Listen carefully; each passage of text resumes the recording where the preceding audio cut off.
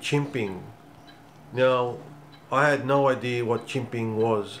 Never heard of it.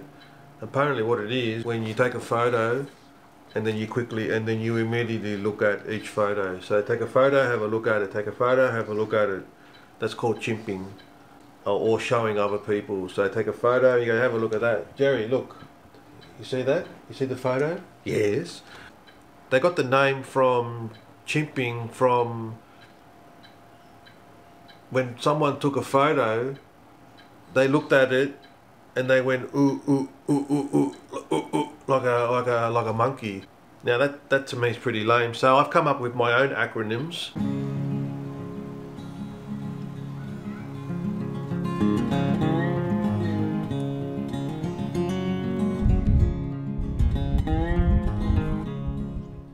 The best thing about chimping is you want to check that you're in focus. You want to check that, you know, it's a tool that you use. I mean, some of these photo snobs go back to the film age, you know. I mean, how easy is it? You've got the tool now. Technology has now seen where you can instantly take a photo and have a look at it. So why not use it? It's like a quick metering mesh, you know. I think one guy even wrote on a forum, you know, chimping is now the new metering. So really, you know, take a photo, no, that's overexposed. And especially now, if you've got the blinkies, you can check the highlights and the shadows. You can check that, you know, you won't see that through your eye. You can chimp and check the screen and review the photo and say, oh shit, that's completely blown out. There. Are you a chimpanzee, Jerry? Oh, you.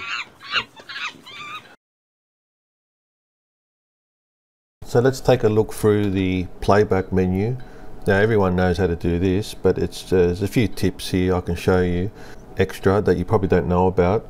So basically you just have to press the play button on the back and that'll take you from the camera straight into the playback. You can use your left and right arrows to go through each photo individually. The front dial can also do it, and the back dial will zoom in. If you zoom, once you're out and you zoom backwards, it takes you to the grid view, and then from here you can select what you want that way. And if you go one more, it takes you to a calendar view, so you can see on the 3rd, on the 1st of November. If you hit the function 1 button, it brings up a small rectangle box where you can zoom in, and you can change so if I want to zoom in to a particular area, say for instance on Jerry's eye there, hit F1 again and it takes you straight in. One of the main things you want to use, hit the info key and that'll take you to this information panel, and then on here you can see what settings that you took the photo at, an image of the shot and your histogram over here. One of the good features is if you see the little green dot there, the green square on Jerry's nose, that's saying where I focused. The little blinkies there, that's showing you the blown out highlights, and if you go to a darker area you'll see it blinking blue. There's one there. That's showing that that's completely dark and you can't recover that. Now for that to actually show up, you have to have a setting for that. Custom menu, display, PC, there's info settings. This one is the info of the playback, and then in here you can have show the image only, have overall, you can put the histogram on, and you can here put the highlights and shadows on. So now when you go to the playback menu, when you're on the single shot, you can see the histogram. If you cycle through the info key, it'll show you the highlights and shadows. That's just the image only. That's some information. And so you can and then that's the full information with the highlights and shadows and the histogram all at once. There's another setting here. So in your grid view you can have 4, 9, 25 or 100 photos. You can put my clips on and calendar, so you can turn them on and off here. This Lightbox one, what that does is you can compare two photos. So go into play, pick the photo that you want to compare to another photo. You hit the info key a few times and then it takes you to this compare image thing. So now that's the original photo on the left hand side, and then you can pick another photo to compare it with. Another thing is if you're zooming in, say for instance I'm zooming in there, alright, now if I hit the info key, now I can now move to the next picture at that magnification. If you want to protect a picture so you don't accidentally delete it in camera, you hit the function 2 button and that puts a little key there, and that means that's protected so it won't be deleted. Hit it again and then it'll turn it off. Obviously if you want to delete something, you just hit the little delete button on the back and it gives you a confirmation if you want to delete it or not. If you don't want a confirmation and you continue, if you delete a lot of photos and you couldn't be asked with that confirmation, you can turn that on off. In the custom menu there's a thing called record erase. So in here, quick erase, you can turn that on and then that won't ask you, do you really want to delete that file? It'll just go ahead and delete it. If you want to play a movie, you'll see a movie icon and that'll play the movie. So if you want to go frame by frame or you want to go faster, you can just press the left and right button. But if you hit the OK, it pauses it, and if you just do right and left, it'll go frame by frame, well, near abouts. There's Jerry's tail. And then if you hit the down button, it takes you to the end. If you hit the up button, the up arrow, it takes you to the start. Now there's a feature in here where you can edit the actual images. Now I don't know why you'd ever want to do this. Maybe if you're out in the field and you want to edit and send it to someone. It doesn't have many options. If you've got a JPEG and a RAW, you'll see that it both comes up here, edit JPEG or edit RAW.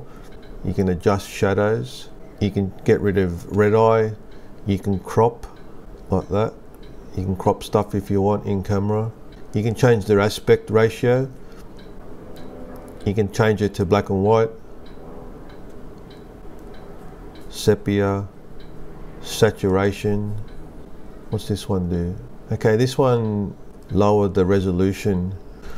I'm not sure why you would need this. Maybe if you want to reduce the size of the file, if you want to send it over your 56K modem. I mean, that's ridiculous.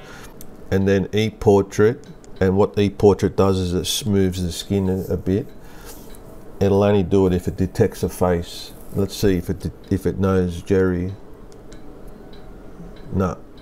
If you want to make my clips movies, I've made a video about my clips. I'll put it all in the description.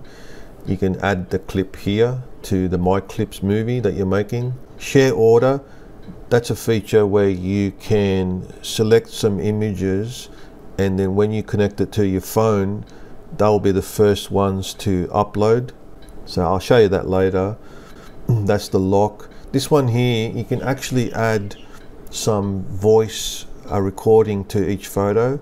So if you click on that and start recording, you know, this is a photo that I took and the sky was completely blown out. Roberto, you are a loser. The sky was completely blown out. Roberto, you are a loser. It puts a little music symbol on it to say that that's got a recording on it. You can rotate an image if you want. This one here is a slideshow. If you click on that, you can start a slideshow of all the videos, of all the pictures that are in your on your card. You can even add a background music if you want. I've made another video, I'll put the link as well, where you can download other songs you can put in the slideshow. That's really good if you're showing, you know, family. You can connect through a HDMI to your TV.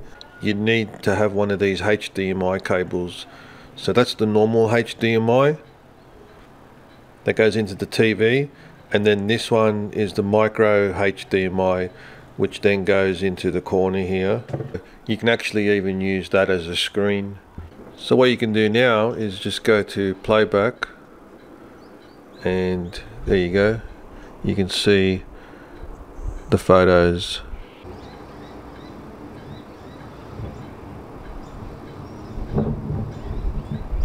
If you're not happy with the buttons, you can also use the touch screen. So left, right. Also, you can, there's a little thing down the bottom here. If you touch it once, you can zoom in with the little arrow there, like that. Have the tick on.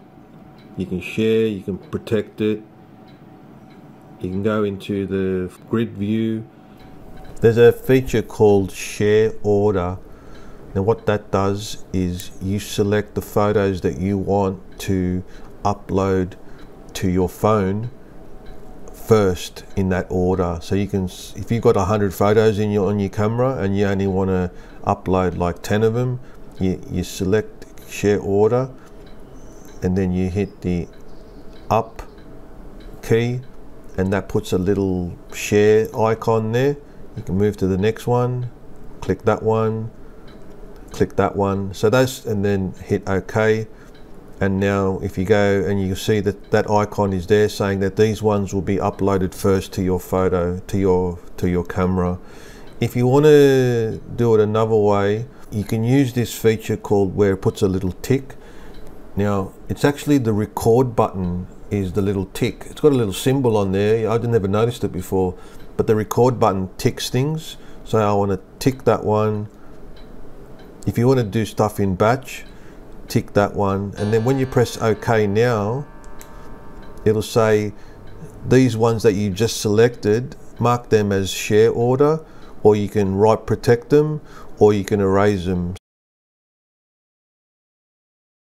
If you want to connect the camera to the OI Share app, turn on Wi-Fi. So you go to the little spanner icon there and click on Wi-Fi, just put it on private. Then you open up your OI Share, Olympus Share app. You got to download it. Now, if you see the little icon up here, you can click on that, and then it's saying Wi-Fi starting. Click on this button down here. Go to Easy Setup, and then press Scan. Just scan that code thing there. Okay. And what you've got to do, you've got to leave it on that screen. Okay, don't move away from that screen. And then here, go to Start Setup. Okay, now it's trying to find it.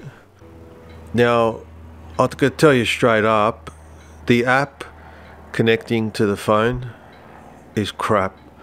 I mean, it loses it. When you move from one menu to another, it doesn't work. You have then trying to get to it again. It says you've already connected. It's just shit. So now you press close. There are three. So there you go. So remember when I shared the order with those 3 images? Now it's saying when I finally connected to the camera through Wi-Fi, it's saying, hey, those 3 images marked by share order in the camera. So you can either import them now or share them or do it later.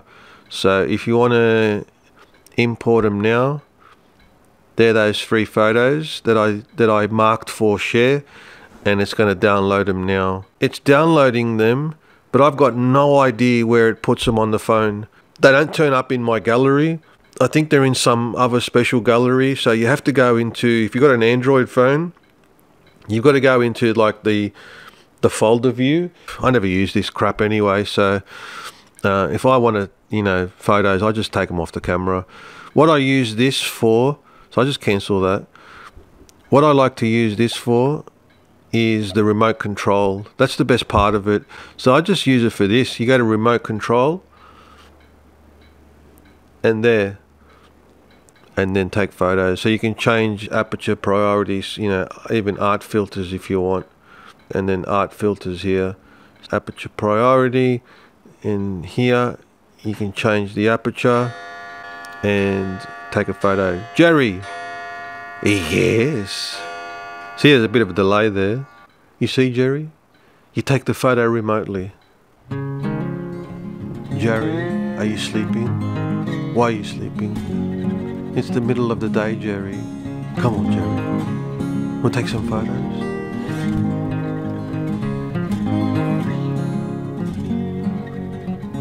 What's the matter?